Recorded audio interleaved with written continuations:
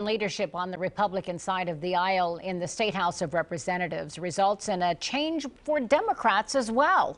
NBC4's Ohio State House newsroom reporter Jason Aubrey explains why the minority leader, Fred Strahorn, is stepping down from his leadership role, and he has some concerns about that.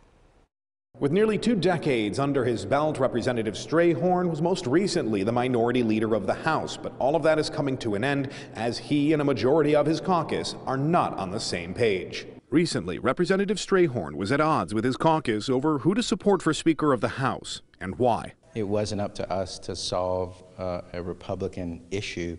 And had that conversation with both candidates a long time ago that I really wanted to stay out of it. Ultimately, Democrats couldn't stay out of it and were forced to make a decision of their own, stay united or split themselves. Clearly, my caucus felt more strongly about one direction than I did, so I thought it was a good idea to just move out the way and let the caucus go in the direction that it thought best to go. And that change in direction has Strahorn concerned. I have grave concerns about how people relate to the institution or how important they think it is to learn how the institution has operated in the past and why the rules exist to help drive, really complicated debate around emotional, intense issues that affect different districts in different ways. Last year ended on a particularly tense note after a member of the Ohio Legislative Black Caucus was gavelled down in open session while she was making a point involving race. It exemplified a growing rift between Ryan Smith and the OLBC. When it came time to vote, Householder promised Democrats what they wanted,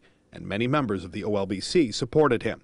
Strahorn did not. Strahorn says he doesn't know if things will be the same as they were last time Larry Householder was Speaker of the House. He says only time will tell if Householder has changed his stripes. A new minority leader will be chosen when the legislature reconvenes in February. Local for you at the State House, Jason Aubrey, NBC4.